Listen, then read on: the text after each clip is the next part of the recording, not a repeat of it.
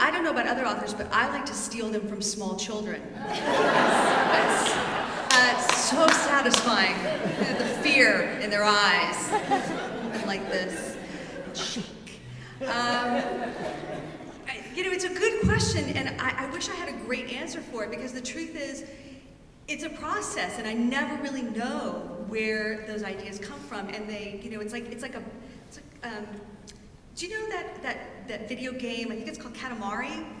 Is that it? Where it rolls and it starts picking stuff up. I feel like that's the process of writing a book in some ways. You just kind of roll around, you start picking stuff up, and some things you pick off.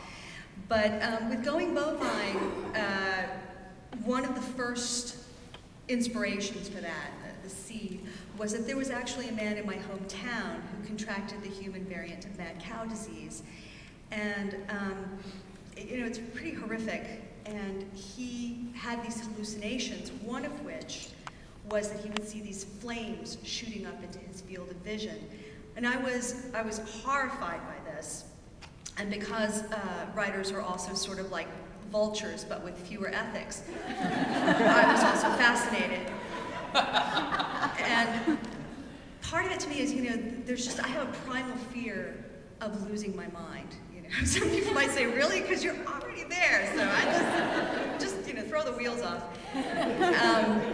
The idea of not being able to trust your reality was sort of horrifying to me and interesting to me, because one of the things I thought was, well, who's to say what reality is? We sort of make our own reality. And my son said to me one day, how do we know if we're actually living our lives?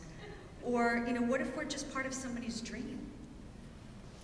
And then I think he asked for a PlayStation, just in case you thought he was profound. But that was really the seed. That and the fact that I always wanted to write a road trip novel, and I loved Don Quixote, and I wanted to riff on that, and I just didn't know how. And then, you know, these are the things that start to come together in that weird, you know, picking up gum kind of way. Thank you. I feel gypsies, tramps, and thieves coming on, I gotta tell you.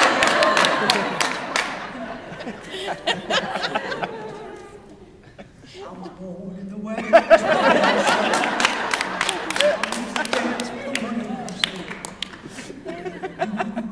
Till he